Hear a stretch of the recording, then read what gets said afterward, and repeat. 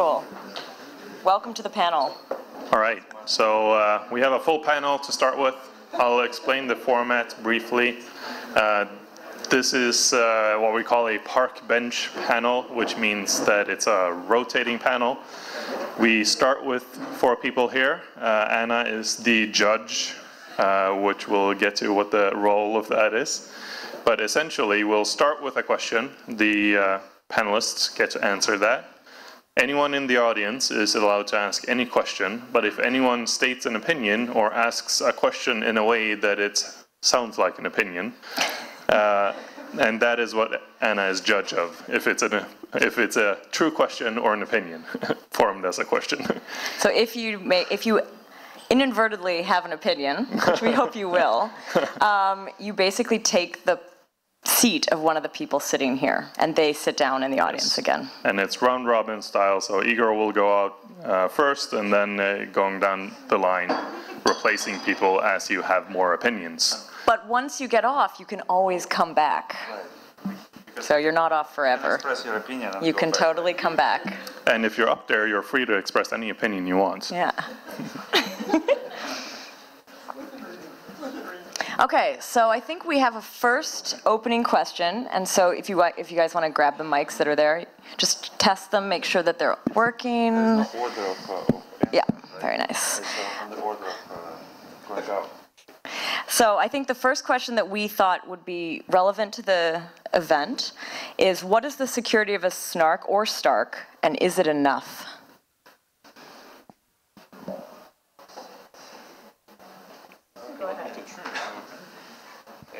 Okay, so Starks, based on the security of a collision-resistant hash function, and if we want it to be non-interactive, we need to assume the Fiat Shamir assumption heuristic as well, and that's it.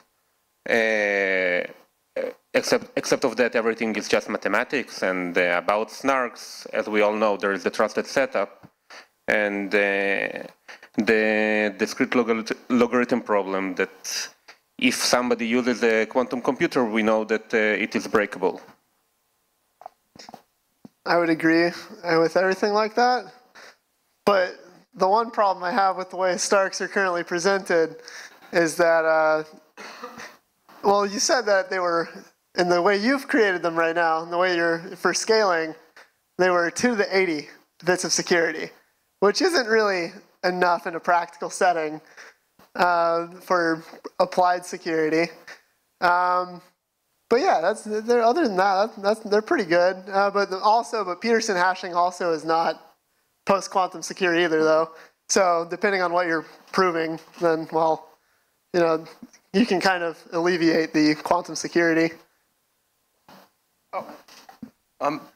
You can have a team of academics researching the security of snarks for 10 or 15 years, and they can guarantee you that it is secure under every condition.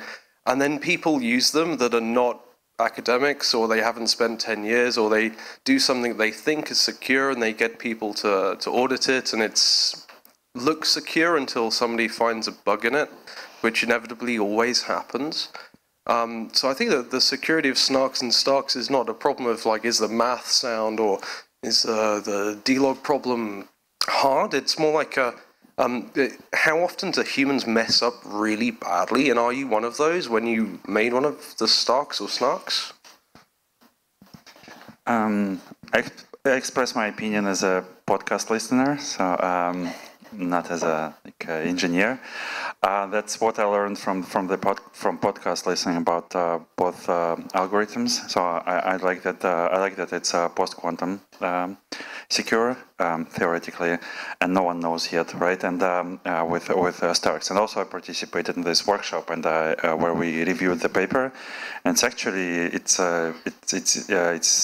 it's possible to understand with some basic math skills the paper, and there is no toxic waste, so that's great. And what I like most, that anyone can basically participate in the ceremony, right? When you set up Stark.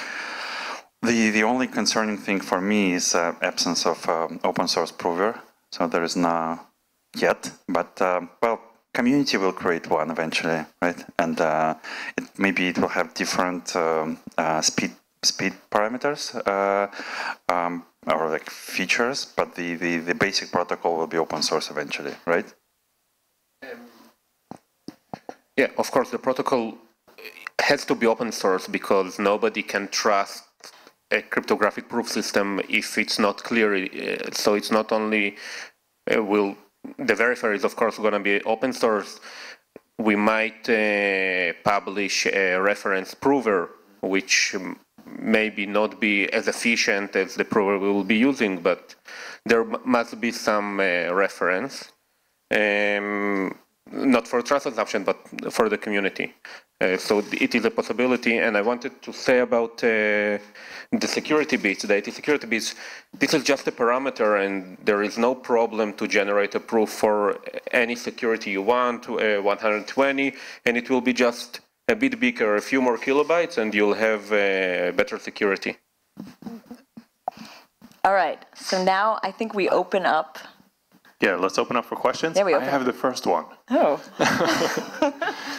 So related to this, I'm curious, I'm relaying this question from someone I talked to outside earlier. Like a snark or a stark is a probabilistic argument. So what is the probability that it's wrong? Like what are the probabilities? And if you have a protocol like Coda that has recursive snarks, what people say is that the security reduces with each recursion. So how much does that reduce the probability in each recursion? When does it become unsafe? So it's exactly the security as we just discussed, 80 bits of security, 120 bits of security.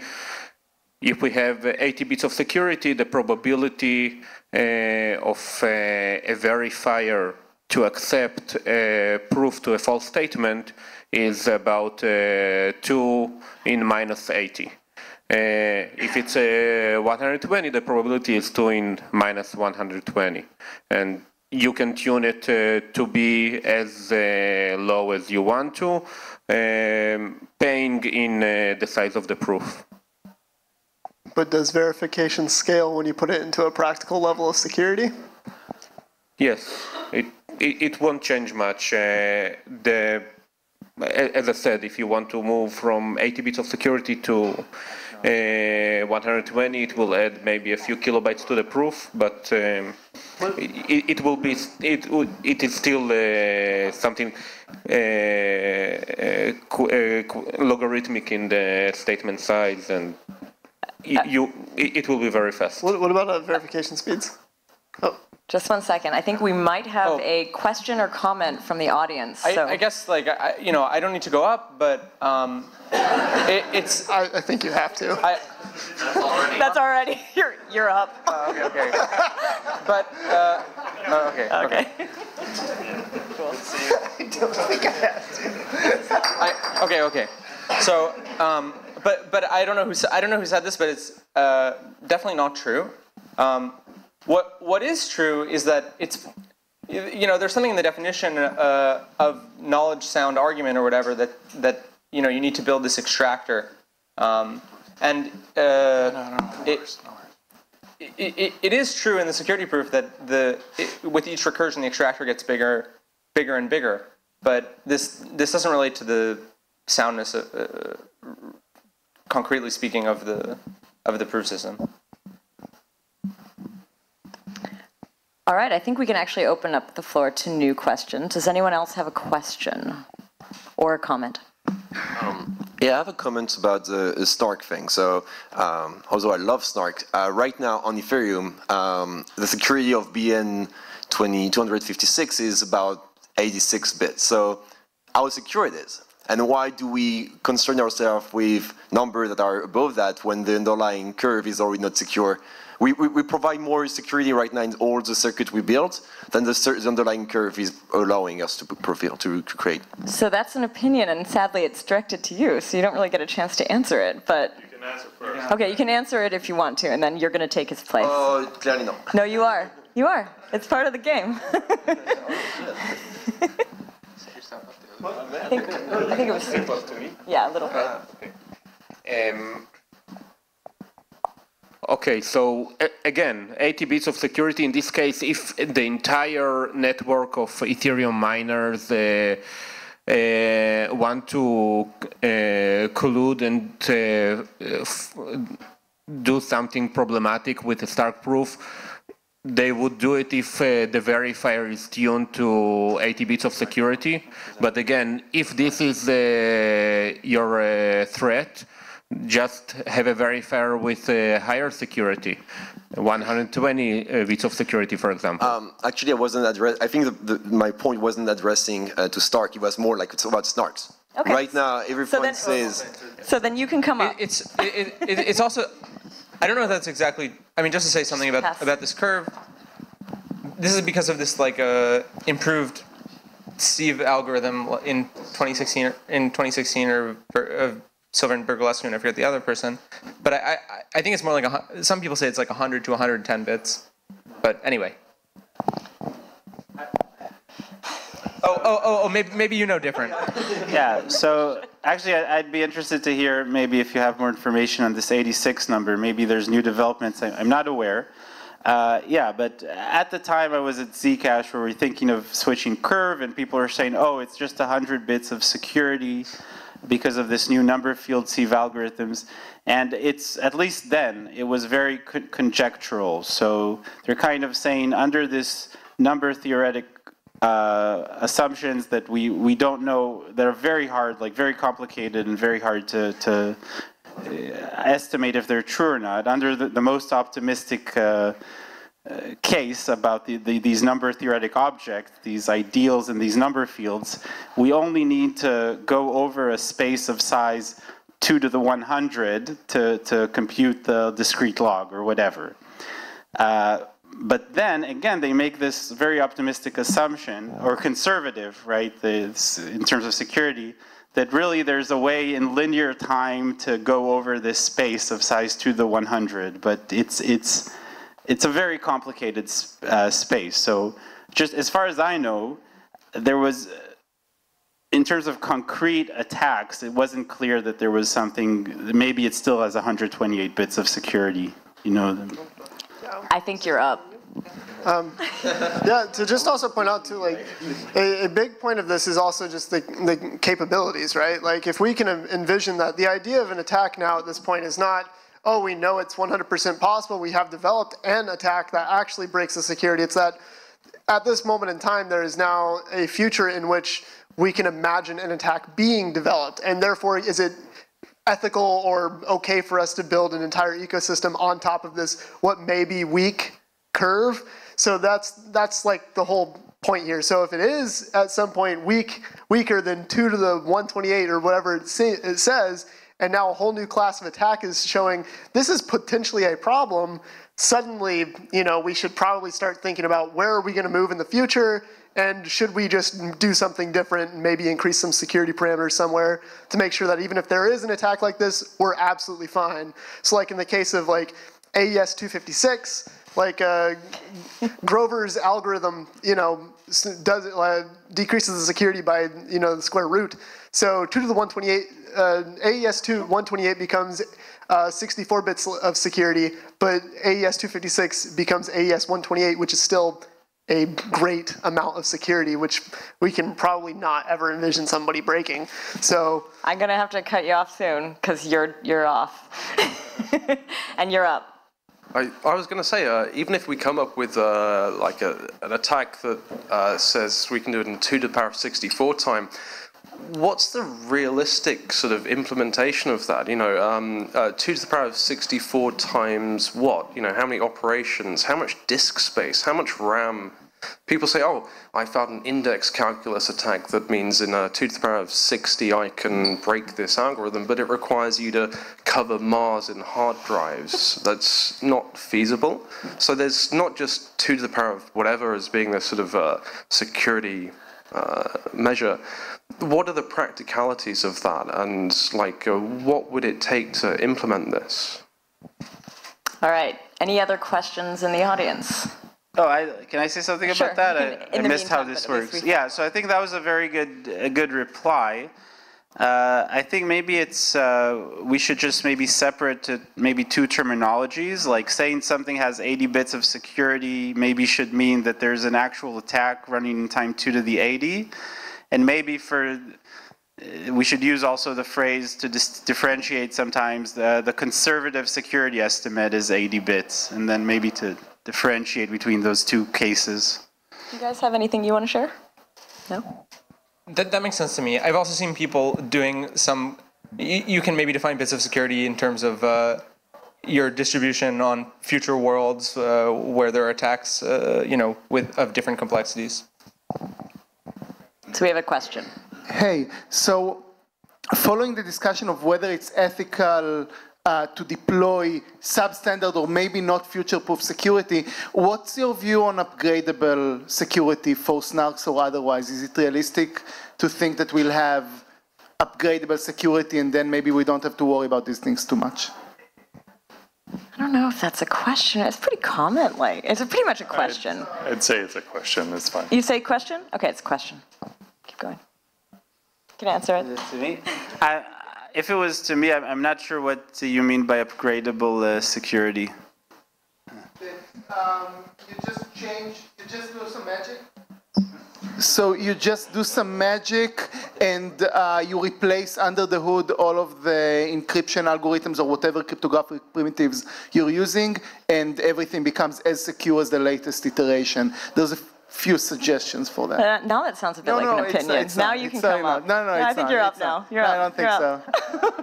No, it's really not. Elad, Okay. get over here. All right, you're up. It's just a comment. No, it's you. We're doing it this way. You're next. Oh wait, oh you're right. Sorry. Oh no. God, I'm so confused today.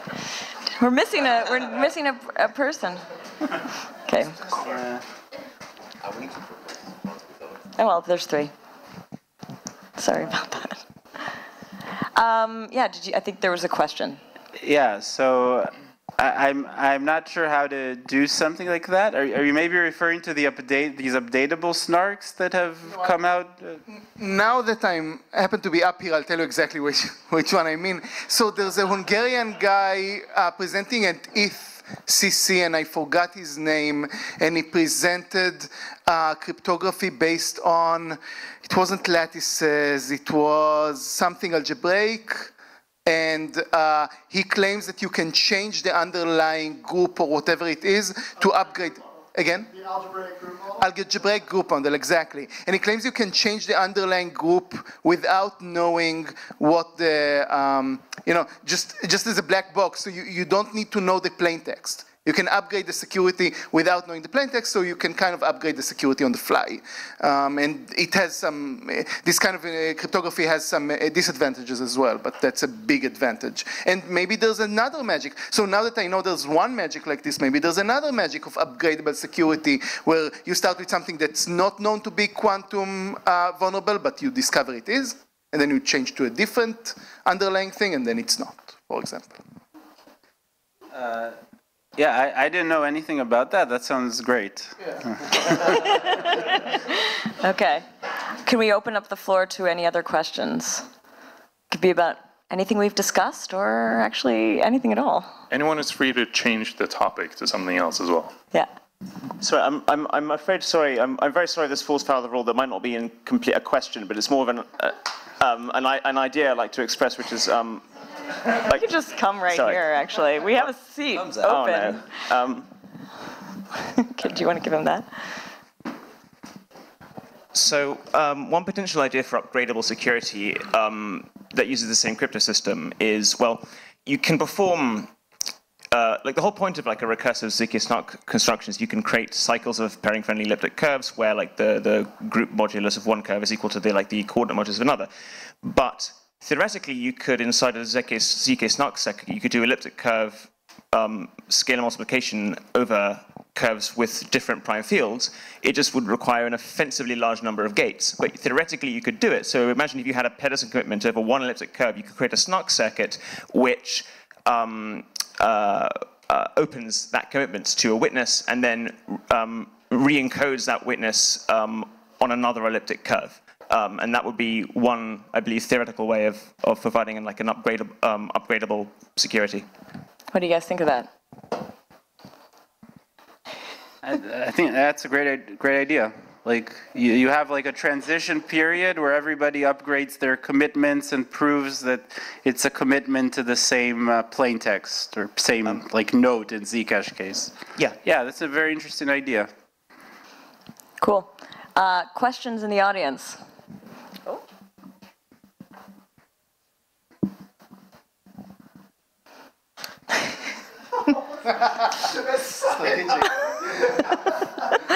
Do you have an Orthodox bank account?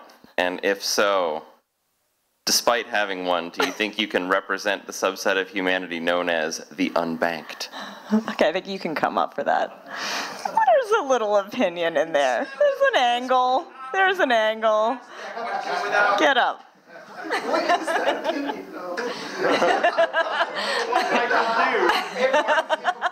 I think my opinion was that I gave Tux the side eye before I answered.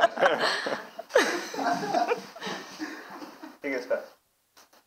Do you want to go first? Do you want to answer it? There's a mic there. Can you actually represent the unbanked? I don't know about represent. No, I don't have an answer. I don't know if we need to represent. I mean, you want to. I think we shouldn't. Okay, here's the opinion. If I'm on stage, as engineers and scientists and technologists, we should strive to concentrate on engineering and science, and not pretend that our work doesn't have moral implications, but rather work with people that appreciate these moral implications, social scientists and philosophers and community leaders and, and teachers and whatever. And I don't need to be banked or unbanked. I need to know who to ask and who to talk to and be part of a group that has the sensitivity for those issues and listen to them. All right. Oh, there's another question here. Is it a question? It is a question.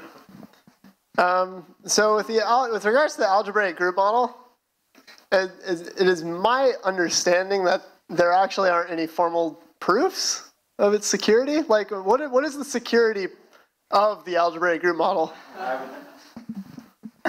So both the algebraic and generic group model, what they say is, what we're proving is your system is secure to against a malicious prover that only does these operations. In the generic group model, these operations are just the regular group operations, just scalar multiplication and addition. What are they for the algebraic model? So they're the same. It's this question of adaptivity, like in the. This always confuses me. What's the difference between the two? Actually, now that I have a little stage pressure, I can't remember the subtle difference between the Perhaps two. Too deep of a question for a panel.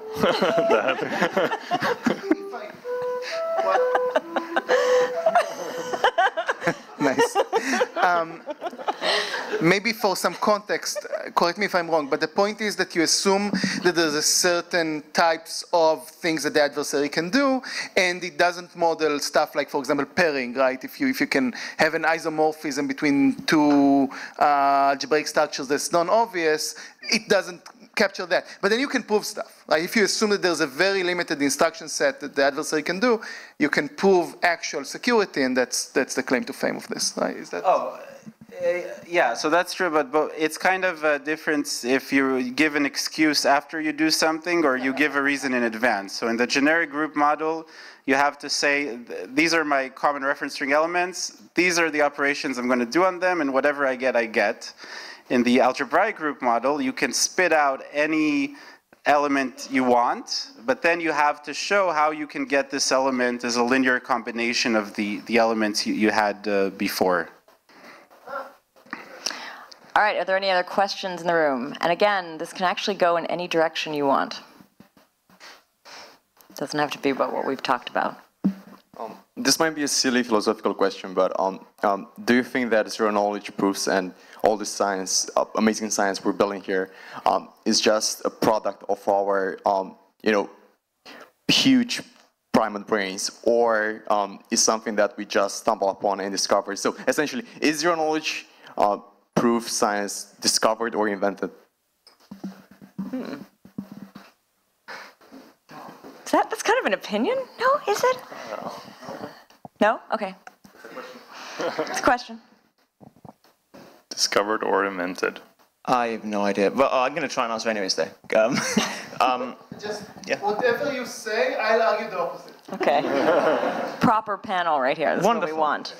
Grab your mic. I think zero-knowledge cryptography is not, whilst it's derived from pure mathematics, it's not an expression of, it's very much an applied science. It's built around assumptions that we believe to be correct. And I think it's because of those, they are just flat out just basic assumptions that we have no full mathematical proofs over, like the discrete logarithm problem. I think because of that, it's fair enough to say that it's invented, because I don't think there's no natural, how do I put this? It's not perfect? It's not like the standard model of particle physics, where by observing reality, you will identify, maybe you won't call them particles, and maybe you won't call them things like forces, but you'll figure out that there are 12 of these indivisible things that we call particles, and they're mediated by these four fundamental forces. Whereas you can elliptic curve cryptography and zero knowledge cryptography,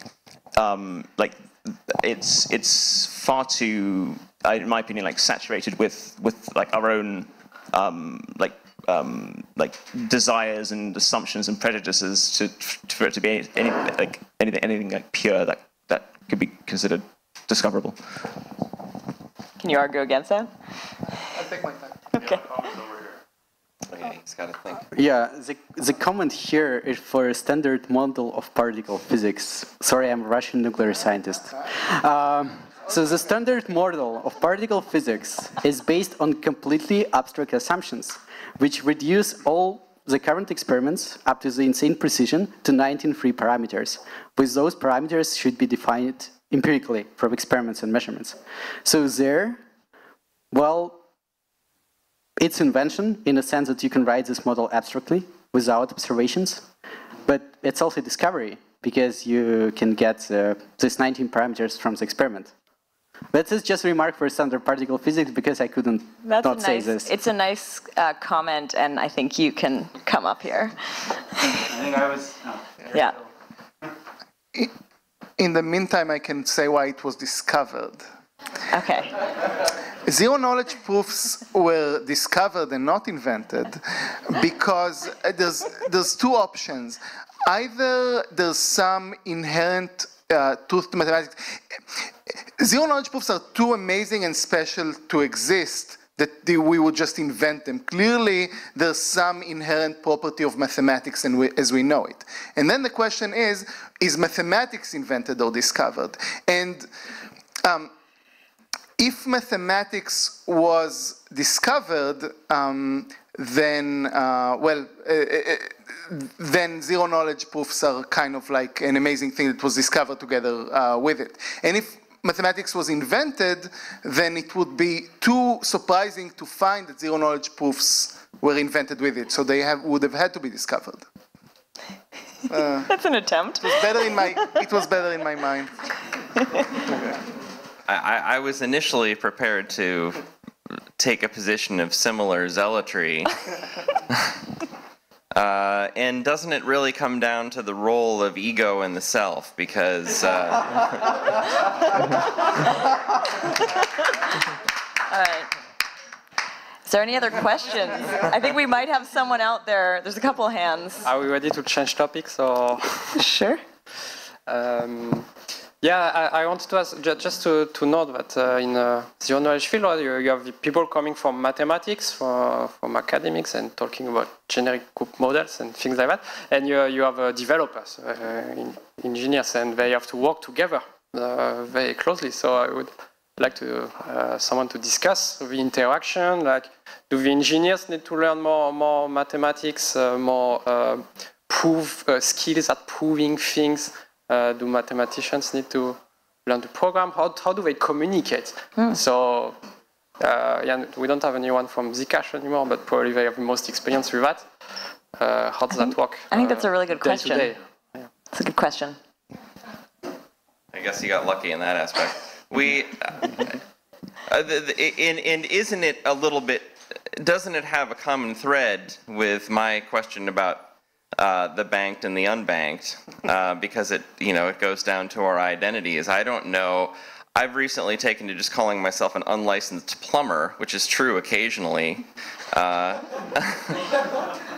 Because if I'm despite the fact that I write in an integrated development environment all day long most days, when I call myself a developer, what have I done to my humanhood but drawn a box that puts the role of mathematician, to use your example, outside that identity, and then I've lost some sort of perspective. And so when something comes to me that seems as though it has been discovered rather than invented, I think that it's important to celebrate that discovery with the curiosity of a human, of a universal creature, and not, or at least not exclusively, with the role that I might apply to myself as developer or mathematician or whatever hat I happen to have drawn on my resume most recently.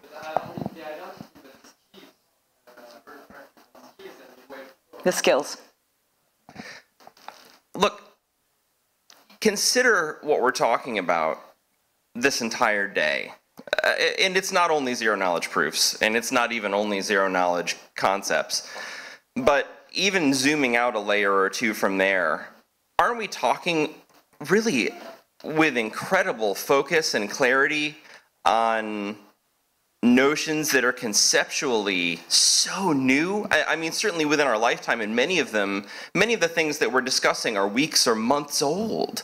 So the skills, and to the degree to which the skills divide us, I think have to be viewed as something that in the temporal dimension are both incredibly fleeting and always accelerating. So if you feel that you need to cross a line in terms of those skills, one of the things you need to do is learn those skills. I know we can't all get PhDs in mathematics from Cambridge, but the learning these skills and changing who we are and what we think about them is a process that happens with incredible rapidity, and I think that's evidenced by the fact that we're all in the room discussing these things in the first place. This was a really good answer. Can we just clap at that? That was amazing. Do you have any thoughts on that? Well, my answer would be much more trivial. And first, I would like to remind everyone not to invent your own cryptography as the first rule. Other than this, well, everyone knows the wonderful implementations of LeapSnark, which was done by people who, I would say, do science, but they write the code. And for people who want to just try to make something better, faster, or something like this, well, you can start with the code. But really, at some point, you will have to understand. So there is no fine line. It just depends whether you want to be an engineer who is not unbanked, but can understand the needs, or you can be a scientist who can just want to feel how it works with his own hands, like build it from the ground up. Not just a proof system, but, well, that's the implementation, that's the LeapSnark. I want anyone in the audience, you're allowed to put up your hand. I know we might have an extra answer. So, we actually have somebody with a... Well, I have a question. So after this brilliant philosophical question, let's go back a little bit to math. Well, to my understanding, and I may be wrong, zero-knowledge proofs, like, for example, snarks or SARKs, are arguments of knowledge and not proofs, in the sense that the soundness is only computational and not perfect. So is it a mistake to call them proofs rather than arguments? Because we're talking about ZKP, not ZKRA, for example. I think you're good to come up. It is a question. It's kind of a question, but... Maybe as my parting words, can I answer the previous question as my parting words? But I think he just jumped off. Were you? No, you're here. Oh. I think you're still here. Yeah. Oh, you know what? You wanted to answer the question. Why don't you Stick around and answer the question. Stick around and answer the question. So, just one point, and it is that the scientific disciplines of today are the engineering disciplines of 30 years from now. So if you think of coders, you had to be a scientist type to write code in the 70s. And by now, any kid, high school kid, can write code, really. And you had to be a scientist type to write data science, kind of statistical stuff in the zeros or the 90s, but by now it's getting more and more democratized. And right now, and you had to be a scientist to write cryptography, public key cryptography in the 90s, but by now it's kind of more common. And today, you have to be a scientist to write zero-knowledge proofs or whatever. And in 30 years from now, when there's enough support and enough libraries and so on, you could do, in 50 years, high school kids will be writing zero-knowledge proofs. So, yeah. Cool.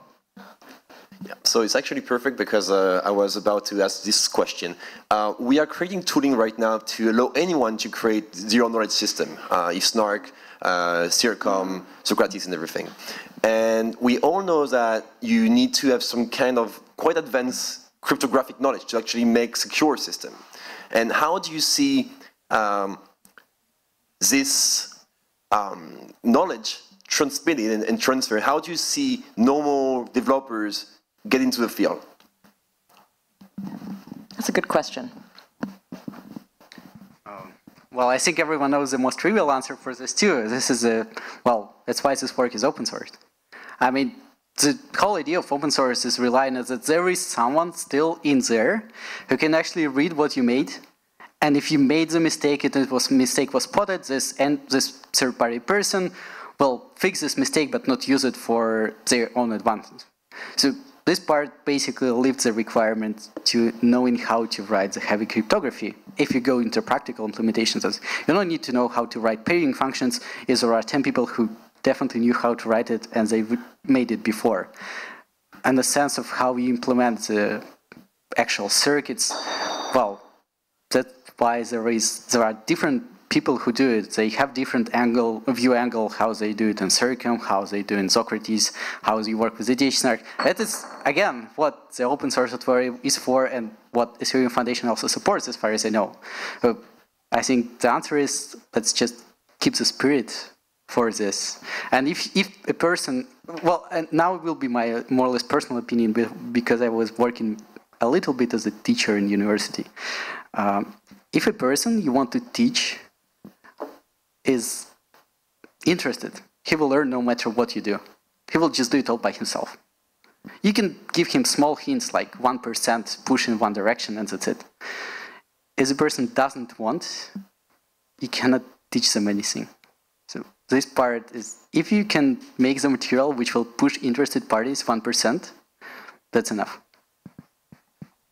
Questions? Oh, there's one over there. We haven't heard from you. I actually have a question that I want to kick off. And might be an opinion. Oh no, what happens if you come up?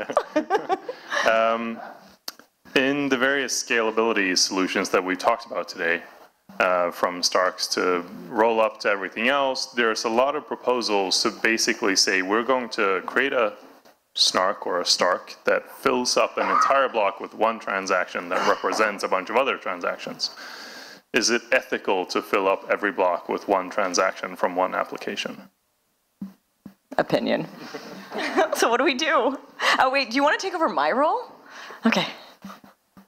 We've never done this. I have, so you have. No, you stay. He's the judge. Need someone to run around the mic. And I'm gonna give around the mic. Well, it looks like as one of the people who do this, I would have to answer it. No, it's not. The problem is, even while all of us give a number, some huge number, we can aggregate a lot of transactions for a huge price, like one time lump sum price. At the point, with some concrete numbers, let's say it's 500 or 1,000 transactions per second, you can assume the entire Ethereum capacity of every block, like every block all the time. well, let's first get to the point where the 1000th is needed. There is still no killer application for blockchains, or there is no killer application for scaling solutions. We need someone else, not to just make the snarks or scalings or something like this. We need someone to make this application. So it's not only zero knowledge which is important, it's just the general creativity. MakerDAO is a killer application for DAI stablecoin, I think, is the first good killer application. As soon as I can pay for a coffee in the morning with MakerDAO, I will agree. We are dangerously close to devolving into CryptoKitties up here. I want to just point that out. So let's see. What do the ethics of including a single transaction only in a block consist of? It seems to me that essentially the question is whose interests are excluded from that block and whose interests are included in that block. In the case of rollup, assuming the proof is fair and accurate, we are reflecting the interests of both people whose Merkle proof is being compressed in that block, as well as people who want not to need to store the entire Merkle tree in that block. Whose interests are being excluded, well, we have everybody else that wanted to get a transaction into that block. So rather than give an answer, I think I'll just sort of observe that appears to be the ethical dilemma, and someone correct me if I have missed a part of it. We have another question over here. Yeah, hey, what is the most interesting application of zero knowledge for you?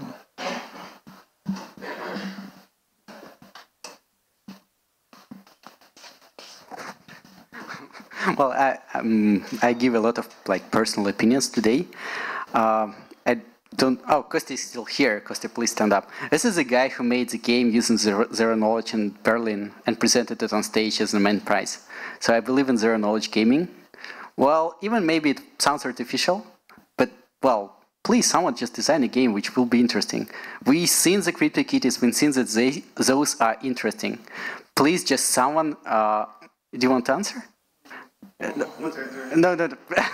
You just needed to stand up so everyone, the person who did kind of the killer feature for zero knowledge. You make something funny. Just zero knowledge is area so involved. Everyone works in scaling. Let's solve the global problem.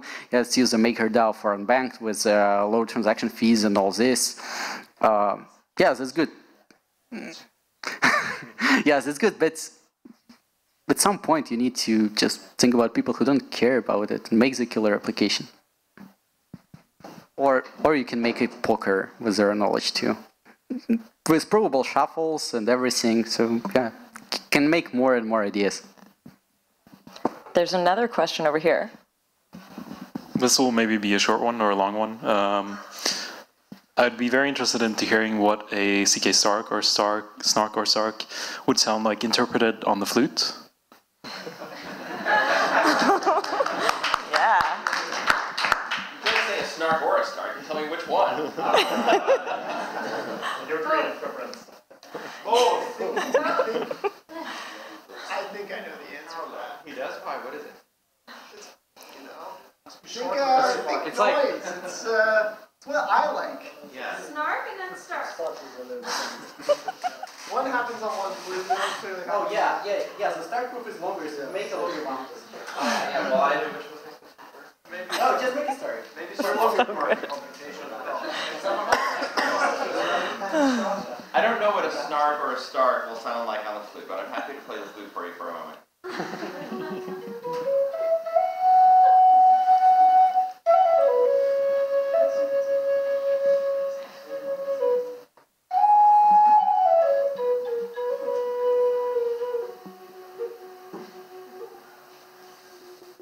I'll leave it to you to figure out what it is. Ooh, let's give it a hand.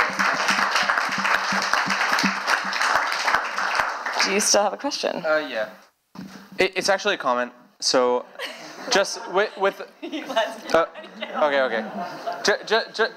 Just with respect to the conversation about is it ethical or whatever, because I thought that was a very interesting question. I mean, I think the answer is the same for all situations where you have some finite resource. like a quote-unquote public bulletin board or whatever that people like to think about blockchains, that you use a market to determine the allocation of that resource. No, it's not ethical, of course. It goes to the person who has the most money. So, anyway. Oh, right. People who don't have money don't need things. I mean, it's also giving an unfair advantage to the people who have the technological might to introduce their mega transactions. But so the real question then is there anything distinct about this particular ethical dilemma and the way that it introduces market effects and technological effects that is it distinct from anything else that you might ask about the blockchain? Like, you know, like if this were actually the ethical dilemma, in other words, if it boiled all the way down to, well, if the person with the most money wins or the person with the best technology wins, do we have any real authority to distinguish that ethical dilemma from any other question that you can ask about blockchain tech at all? I'm inclined to say that the answer has to be yes, but if we can't identify how, then perhaps that's a problem. So I have a question, I guess that might be a comment, I don't know. However, so a while ago, I was on a podcast, this was a long time ago, but somebody asked a question of me that really changed my views on a lot of things, and it was, we are doing so much technological innovation, and at the same time, we're leaving behind those who don't have the privilege of using our technology. What role do the things that we build actually play in the lives of the unprivileged? Does it play a role at all? I think you're actually replacing him now, right? Does that mean that I get to give it a go before I leave? Yeah, I think he's done. No, I think I'm out, right? Yeah. Yeah, because we had skipped one. We're creating a new cipher for new stuff. Yeah, as you know. Yeah. Well, okay, so this is my parting thing, right? So I'll try to play it sort of purely political and not go into the metaphysics of who or what the identity is for people who don't seem to directly benefit. It seems, the hope is, and this is what we've been talking about since the Bitcoin white paper, that I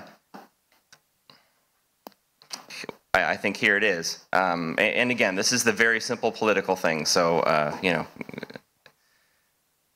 if it is true, and it's a big if, that the authority structures of the geopolitical configuration of today are subject to deprecation by dint of losing their stranglehold on the printing press of the economy. And obviously, as we see blockchain grow, we notice that it's not merely the printing press of the economy, but of a number of different computational and economic and social ideas. Then we hope that absent that stranglehold, the governments of the world will not be able to wage endless war, and therefore that the victims of endless war who have surprising and coincidental overlap with those who don't have the privilege of this technology, we hope will be in a better position. So as we build, one of the imperatives has to be to end endless war. Should we give another little clap? Does anyone else have some questions?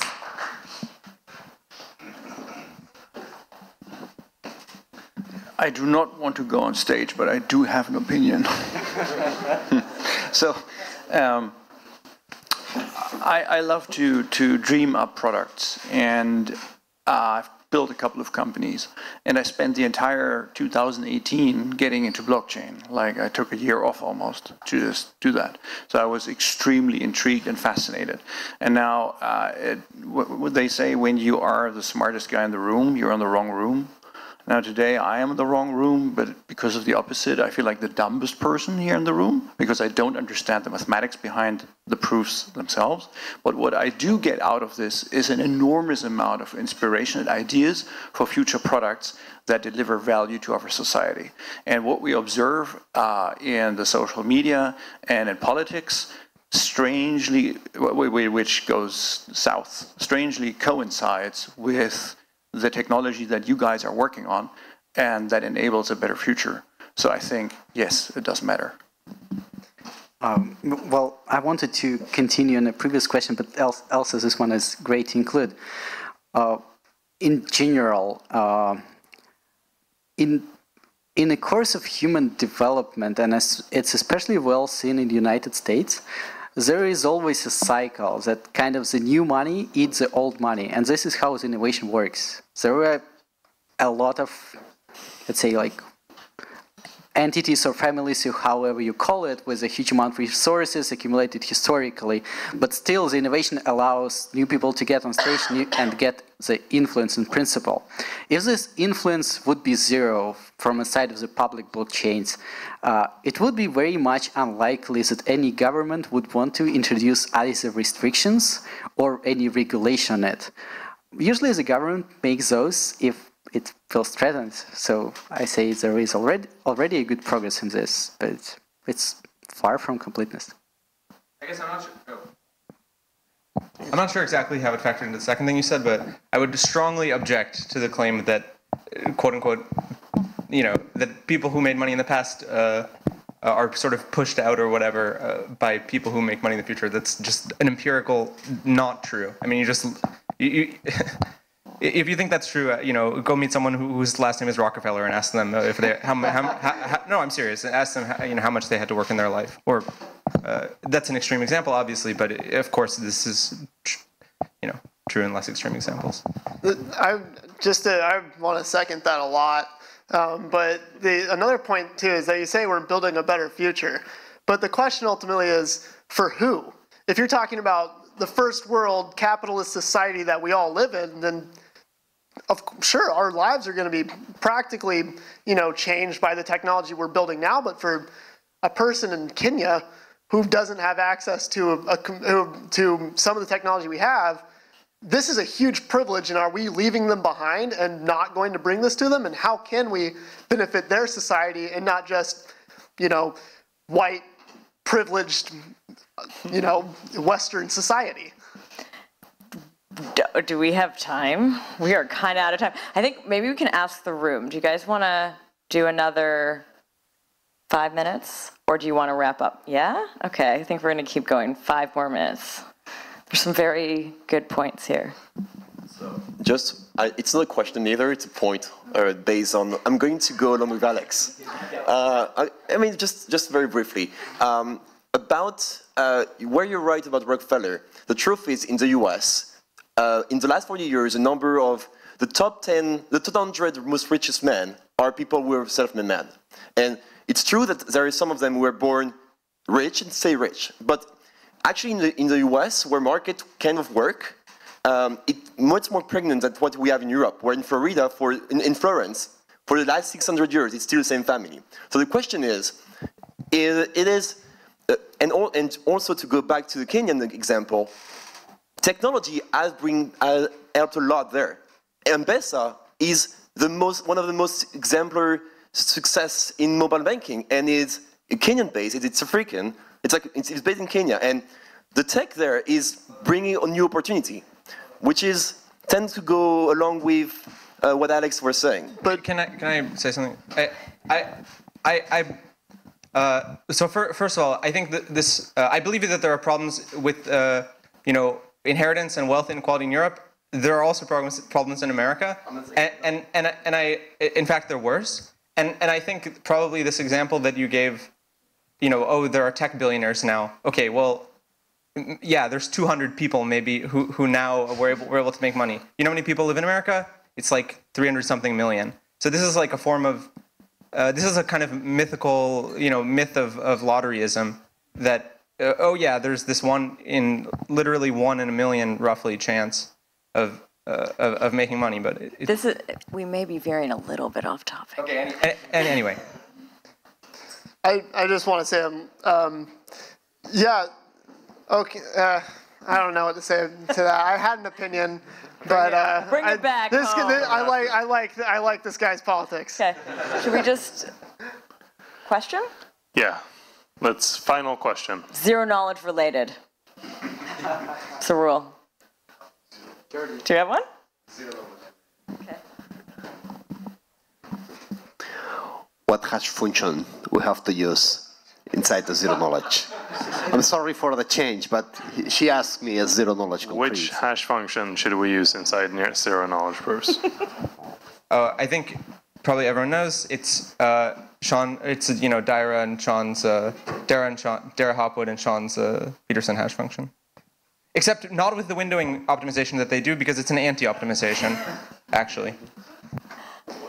I can tell you offline. I would say the Peterson hash functions are probably your most efficient bet right now, unless you're looking for quantum security, in which case we have yet to see a really cool lattice-based zero-knowledge proof that just sweeps the floor of performance that we've never seen yet. But of course, there's some downsides to it. But in that case, maybe something lattice-based, based off of learning with errors, would be really, really cool. I will mix quantum security. Turn it on. I will mix a quantum security and concrete implementations. Peterson hash is not quantum secure, no matter whether it's inside of a snark or a stark, or whether its external function, external proof system is quantum secure. So I would say make something which was more or less analyzed and has the least number of constraints. I really like hash function by Dmitry Haratovich, which was presented at the DevCon. And if someone can do the proper analysis, or maybe just break it, so I don't think that it should be usable in the future, please do this. What was it? It was a hash function which I don't think it has a name, a proper name. It was presented by Dmitry Haratovich in a DevCon 4 in the last year. It should basically hash something like 68 breaking constraint system constraints per round, and per full hash functions should tend to less than 500. So I want to briefly also answer that. It depends what you need from the hash function. If you just need what's called collision resistance, then definitely Pedersen. If you need something that looks random looking, like you're kind of a random oracle, then you still need to use the heavier SHA-256 or Blake 2.